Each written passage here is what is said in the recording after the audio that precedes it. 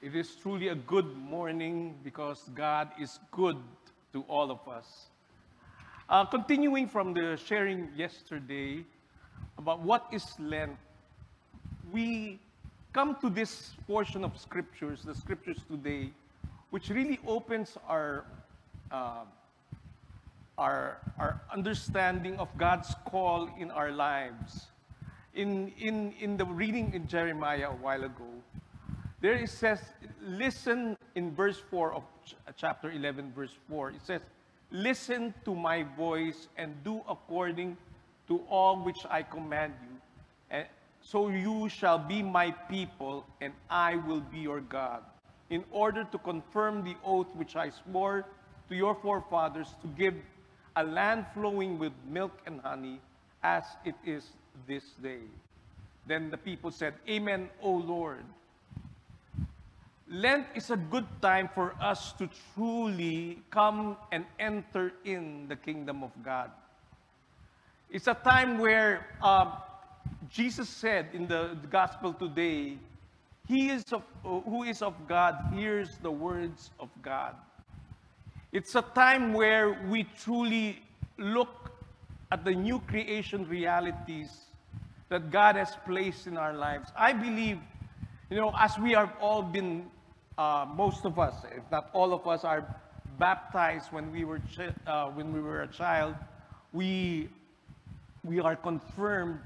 It is so important that the new birth reality be in our lives, because Paul talks in Romans in chapter 6 so much about the old self. That's why in John chapter 3, it's amazing that Jesus was talking to a Pharisee, a religious leader, one who knew the law, one who knew the Pentateuch, the books of Moses, one who is saved. But he was talking about the new birth. And he talks to us, baptized, confirmed people. He talks that truly the new birth in our lives, that we will truly walk in that new creation realities and forsake the old ways. I'd like to read again in Romans chapter 6. Therefore, we have been buried with him through baptism into death, so that as Christ was raised from the dead through the glory of the Father, we too might walk in newness of life. So, for if we have become united with him in the likeness of his death, certainly we shall also be in the likeness of his resurrection. Knowing this, that our old self was crucified with him, in order that our bodies of sin might be done away with, so that we may no longer be slaves to sin. For he who has died is free from sin. Echoing the words of Jesus in the gospel today in John chapter 8, he said, verse 36, if the Son makes you free, you will be free indeed. Lent is a good time, actually every day is a good time, for us to enter into the land of the kingdom. As in the Old Testament, enter into the land of milk and honey. Enter into the kingdom. It's not a question about salvation. We are saved because of Christ. But to truly daily enter into the kingdom of God is a choice that we have to make by truly walking in newness of life and truly seeing the new creation realities through his word, through the sacraments, and truly allowing that to transform us into that newness. I'd like to bring you to Hebrews chapter 12, a very familiar scripture. We have a whole cloud of witnesses watching us. It says in verse 2, fixing our eyes on Jesus, the author and perfecter of faith, who for the joy set before him endured the cross, despising the shame, and sat down at the right hand of the throne of God. For consider him who has endured such hostility by sinners against him, so that we will not grow weary and lose heart. Verse 4, it says, you have not resisted to the point of shedding blood into your striving against sin. For you have forgotten the exhortation which is addressed to you as sons. My son, do not regard lightly the discipline of God, nor faint when you are reproved by Him. It's a time to forsake sin. Turn away from sin. You know, in Ash Wednesday, turn away from sin and proclaim the kingdom of God. That is the proclamation that we truly turn away and enter in the kingdom of God. And allow to truly experience and realize the kingdom, we must truly live in newness of life. So this time of Lent would be a good time to truly assess ourselves. Ano nga ba mga bagay-bagay na kailangan kong tanggalin sa buhay ko para tuluyan akong manumbalik sa Panginoon. You know, in much of the readings in Romans, it's so important. That's why I believe in the new birth. Even though we are already baptized, salvation is not a question here.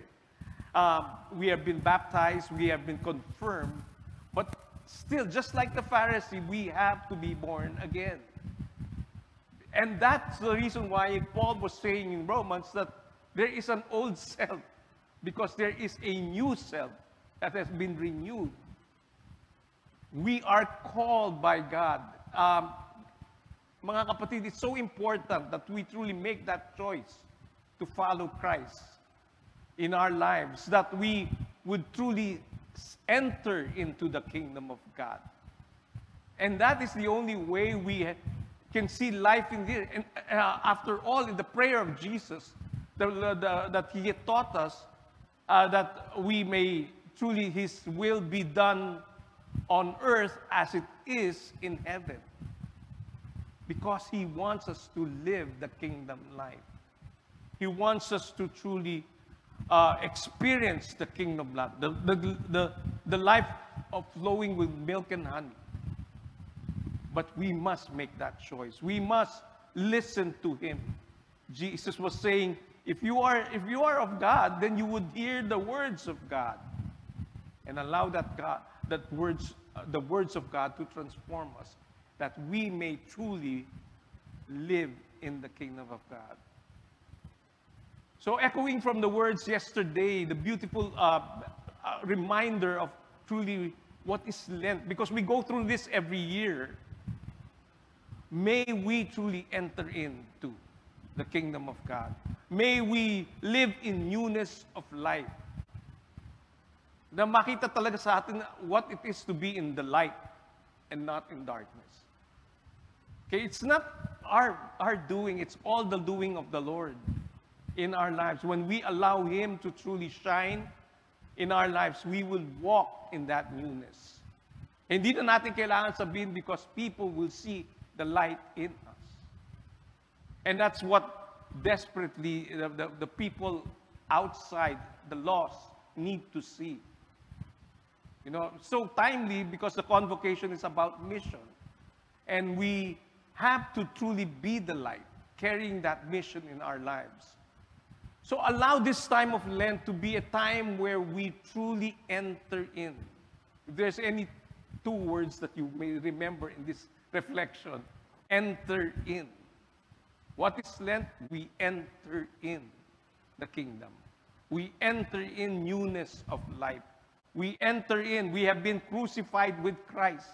And it is no longer us who live, but Christ who lives in us. We have been buried through Him, through the baptism into death, so that the glory of the Father be seen in our lives, that we too might walk in newness of life. So brothers and sisters, let us enter in. Enter into the kingdom of God. In the name of the Father, and the Son, and the Holy Spirit.